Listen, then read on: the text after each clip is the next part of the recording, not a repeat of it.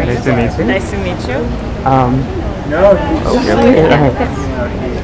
Congratulations on your Oscar nomination and your win at the DGA. Thank you very much. When we had spoken to you last, you hadn't gone that far yet, so it's really great. How big of an impact has that had for your documentary, especially being at the Oscars, having that exposure, and then at the same time being on a platform where people can actually see it? Because usually it's like you go to Sundance and then people have to search for your film, and now they know exactly where to go to watch it.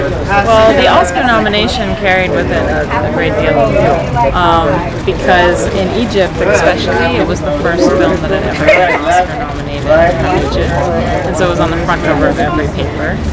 So before, where people would have not known anything about it and it would have been banned, people knew about it, and so everybody was looking for it. And here as well, I mean, people, want to watch the Oscar-nominated films, and I think that it also sort of got people to have an awareness of all of the people in squares, around the world and how connected they were, because when you see the personal stories behind the struggle, you realize that we're all more similar than we are different.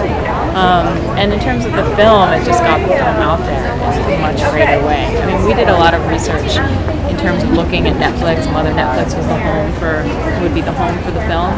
And everybody we asked taxi drivers or guys who were putting the luggage and on the conveyor belts and all that, and everybody had Netflix. They could afford it.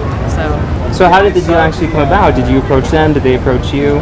We showed the film in Sundance, and then we re-edited it and showed it in Toronto. And at Toronto, they saw the film. Right before Toronto, they saw the film. And so the deal happened at Toronto. We had a number of offers, and we basically decided that it was going to be this global release. We loved the idea of people being able to watch the film and then connect with each other online afterwards. But I didn't realize how, my previous big films had been in theaters before, and that interaction is fantastic, and I was worried that I would really miss hearing the audience's response. But actually, what happened was that we got a lot of responses online. People went to #TheSquare, people went to Netflix afterwards, and people were communicating with each other across borders in a way that I never imagined. Awesome. So that was amazing. That's awesome. Well, congratulations. Thank you so much. Thank you very much. Thank you. Hi, I'm Matthew. Hi.